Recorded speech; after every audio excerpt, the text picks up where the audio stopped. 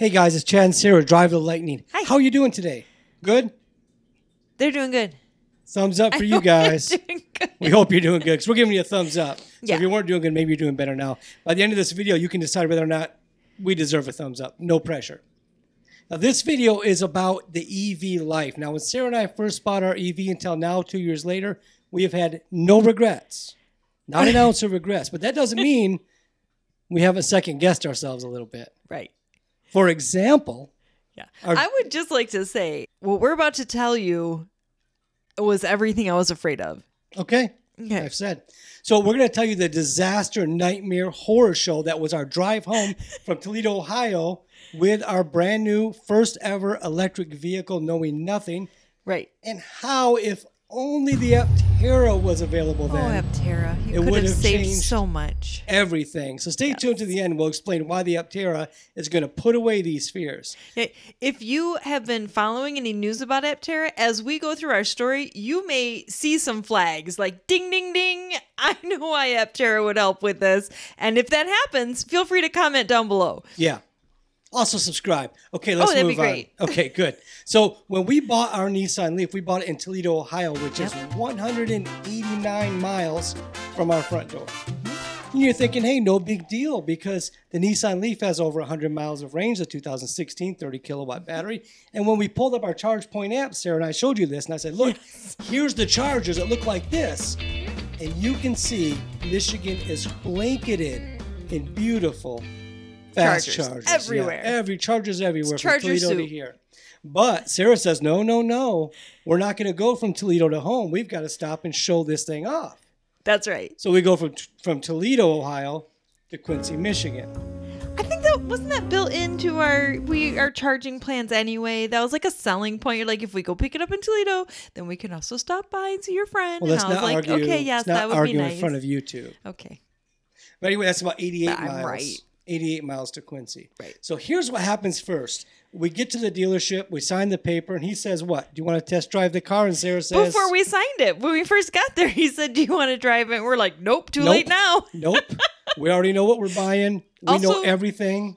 For the record, we drove our rickety old car that had no legs left. Like, we weren't sure it was going to get us there to trade in. So we have no backup plan at this point. We either have to buy the Leaf or buy something else because we're done. It was less about us leaving with the Leaf and more about them keeping the HHR. It's like, I don't care what happens. I'm not taking that thing anywhere. And nothing against the HHR. I have a sentimental attachment. It served us very well. And we put lots of miles on it. Lots of miles, But lots it of was money, done. lots of elbow grease, lots of broken knuckles, all of it into that car. But it wasn't going to make it to Toledo and back, so it was going to have to stay in Toledo. Okay, back to the story. Whatever. So he says, you want to drive it? We say, no, give us the keys. We're out of here. We've got it all figured out. Sarah and I are pretty smart. We did our research. So I have Sarah drive off the gate, and I say, Sarah, just get on 8090. That's the tollway. Goes across the Ohio Turnpike, also Pennsylvania Turnpike. It just keeps going west from there. And boom, we're up to 70 miles an hour. And then all of a sudden, what happened is your thing that says how many miles you have left. The gasometer. Starts tanking.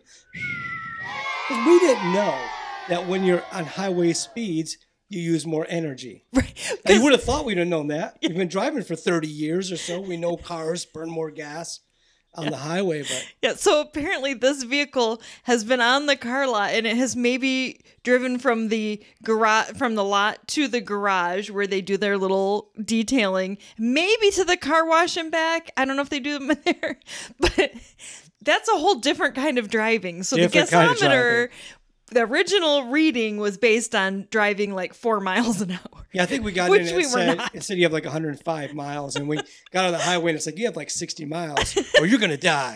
And we've been like 15 miles and we've lost 40 miles. And I am literally having a panic attack. We're losing our minds. We're like, I'm so petrified. So I'm searching the charge point out. Find me a charger. Okay, Sarah, I found a charger at a rest stop. So we pull into the charger, and Sarah pulls up to the charger, and I get out to plug it in, and that's not the charger port we have. None of those match up. It was a CCS. You can't put that into there. It was an Electrify America station, which shows up on the Charge Point app, to their credit. But it was a CCS plug, and we have a Chatham. So now we're thinking, oh, no. We don't know if we'll make it to another place. Well, we walked around a lot a little bit. The rest of it, we found the Chatamo charger. Realized we needed a Chatamo. So that's Found the challenge Chatamo. 1. Yeah. Challenge 1. And I would like to say that first charging went really smooth. We plugged it in, went inside, used the restroom, got a Diet Coke. Chad calmed me down a little bit. And then by that time we were done with all of that, we had to sit for maybe 5-10 minutes. Yeah. Just not rushing, which was good for my, heart rate just to get it back to normal. And it wasn't very expensive. And now we're charged up and $4 or $5 ready to finish our trip. So then we head in from there all the way to our friend's house in Quincy, Michigan. And we're just going to have lunch. We're going to sit outside and talk and visit and show off the new car. Show them why we're so superior. Because we now drive electric. Ooh. And you guys are still driving gas. So we're obviously smarter. Dinosaurs. Way smarter than you guys. So we sit there, eat lunch. And now we've got to get to the next. Oh, go ahead. I have to say, they said, well, how do you charge it? Do you need to plug in while you're here? And we're like, no.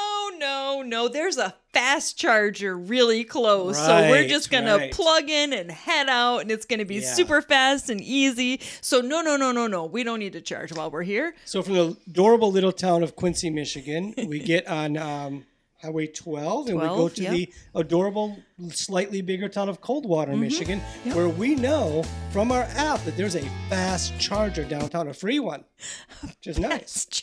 So there's only like 6.9 miles between them, and we have to get to Kalamazoo, which is another, let me see, I have notes. Oh, clever you. Kalamazoo is another 57 miles from Coldwater. Okay. So we only have to charge a little bit. Yeah, just a little. So we pull into the fast charger, and it's a level 2 charger, which people call fast. We did not pull into the fast charger. We pulled up to the fast charger where there was a car charging for like an hour or 2 hours. Yeah. So we're waiting. We don't want to tell our friends. We could have just gone back there, but no, because we told them we're just out of here. We're great. We're superior now. So now we're in cold water, but really we're kind of in hot water. We're in hot water. Oh, good one. Hey. Hot water and cold water. So then I checked the app, though, and hey, there's another charger. There's 2 fast chargers in Coldwater. Woo. It was at a car dealership, and it wasn't available for use.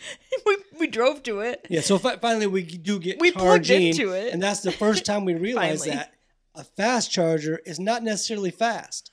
Because a level 2 charger, that's the one that's kind of look like a stick. You'll recognize them because there's nothing to them, but a couple of plugs in it, it looks like a stick. Well, they charge it maybe 20 miles of range in an hour. So we're looking at that, and we're starting to do one of these numbers where you're trying to massage the temples. Because we've already waited to get to charge at that one, because that was the only one nearby. And we've got to get another 57 miles. And I think at the time there was like 35 left on our gasometer. I think that's about right. Which we no longer trusted at all. Right. So we're thinking 35, but if I get on the highway, is it going to go down to 4? Like that? Like nothing? So we were terrified. So we're sitting. Yeah, she was scared. I was a little nervous. I couldn't It's getting dark now. It's getting dark, yeah. So we're sitting there. We're charging. I'm doing the math. And, okay, we just got to get to there. And it's only 57 miles. We can do it. Blah, blah, blah. We get up to where we can just barely make it. But we're done. We're so done. We're so tired. We want to go home. We should have been home by now in my book. So we get on the highway. And then we say, let's get off the highway. So now we get on some kind of crazy. Because when we got back on the highway, the miles dropped back down too fast. So we're like, okay, let's not do that. It likes the back roads. The gasometer does better that way. So we take these 45-mile-an-hour roads. And we're doing okay. We're going to make it with a couple miles to spare to the next fast charger, which we have no idea what that means still. And detour sign. And we have no idea how long this detour is. I thought you can't make this stuff up. And this was the first time we understood range anxiety. I've read about it. Of course, it was the first time ever driving an electric car. Right. We believe, though, because we're so smart, that we would never have range anxiety because we know where all the chargers are and we know how they work. Don't tell Chad, but I had range anxiety. But now my fears are all coming to life in front of me. It's like you have a nightmare, then you wake up and realize, wait a minute, that wasn't a dream. I wish I was dreaming. That's my real life. I'm actually alive. I'm actually awake, up and this awake, is and my this is life. happening. Oh no. So we take the detour, we make it to that fast charger. Now, that was a DC fast charger that had a CHAdeMO port. Yes. And we were only there 15 or 20 minutes. Right. That felt good. Right. The other fast chargers are like, what are they, like J1772 Well, the port they or use is something? your J1772. Yeah, well, which is that's your how I traditional learn port. when I look at the ChargePoint app what to look for. I want to know if there's one of those there, because if I'm desperate, I'm going to have to use that. But that's not my primary choice if I'm on a road trip. Now we know what to set the old filter to. Right. Right. We want DC fast charging. Yes. We want the CHAdeMO port. Okay, so we know that. Okay. We get on the road. We're headed north on 131. Now from Kalamazoo to Grand Rapids is 56 miles. That's from where we were to home. And we have plenty of miles in the tank, but we get on the highway and we get scared again. Mm-hmm. So we jump off the highway somewhere around Wayland, Michigan, and we slow roll it home. So total miles driven was 207 miles the way we took, which in a normal gasoline car or a car with a big charge, big battery, that's a couple hours. That's maybe a 3-hour drive. For us, it took an entire day. It was awful. And by the time we got home, the gasometer's blinking. It's like, you may or may not have this many miles left. We know from our research, because we didn't have a charger installed at our home yet, we knew that about 4 miles from our house, but the opposite direction from where we were coming from, there's a fast charger. But I'm like, I can't take any more. I need to go home. Let's limp it to the driveway, and we'll just, whatever we have to do after that, plug it in the trickle charger, whatever. I just need to be home. Yep. So we learned all about range anxiety on our very first time ever driving an electric car. 2 years later, no regrets. However, we have pre-ordered the Aptera solar-powered electric vehicle, and this is how that vehicle would have saved the day. Also, I want you to know, if you have not pre-ordered, there is a link in the description. You'll save $30, which means it cost us $100 to pre-order. It'll cost you $70, and you can get on the list to get one of these solar-powered electric vehicles. And by the way, when you do that, Aptera will give me $1 million. That is false. Yeah, but they'll give us some money off of our Aptera. But if you subscribe, YouTube will give us $1 million. Also Also false. Also false. But we'd love it if you'd subscribe if you like us. Okay, so the Aptera, here's a couple of ways it solves that problem. One, the smallest variety planned will have 250 miles of range. We wouldn't have had to charge it all between Toledo and home. Yeah, so like that would help.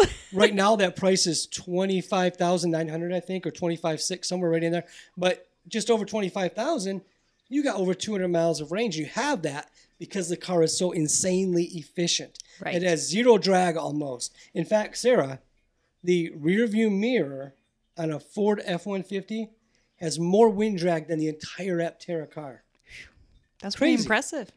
Another benefit. Remember we told you we sat at our friends, had lunch, did nothing? Well, it happened to be a sunny day in Michigan, which there's only 5 a year. And this was one. This is one of those 5 sunny days a year. The Aptera has solar panels on it. That time we were sitting, we would have been charging. We would have had plenty of miles. Even if it wasn't filled up with miles at the dealership, the solar power for the time we were stopped would have been enough to charge it. We could have passed that whole slow charger nonsense. We wouldn't have had to wait in cold water for the charger to be ready. So that's just a couple of ways that Aptera is making the EV experience 10 times better than it was when we started. Now, we better understand the charging infrastructure now. We don't get into those pickles. That was the only harrowing experience we had. Just that first one. Yeah. We learned all the things to be worried about and fine-tuned our understanding, so we don't have those. Yeah, we've never had another experience like that. And you should never have that experience because you should buy the Aptera. Plus, you should watch this and learn from us. And if you have any questions before you buy your first EV, message us. Message us. I mean, leave a comment down below and we will respond because we want to help. We don't want anybody to go through what we went through. Yep, we drive the 2016 Nissan Leaf. Our family also owns the BMW i3 2017. We know quite a bit about those two cars. Anything we do to help, hit us up in the comments. Yes. Chad. Sarah. Drive the Lightning. We need a couple of these. Please. Or these. Hey, go with what your heart says. Yeah, if this was awful, then, let us know. Let YouTube know. Also, if you want to learn more about the Aptera, there's a video right between us here that'll explain a little bit more about the solar-powered electric if you've never heard of it and you're like, what are they talking about? Check out this video. Check that out. Anything else? I think that's it. Did you subscribe yet? You still have 5 seconds. 4, 3, 2, 1. Thank you.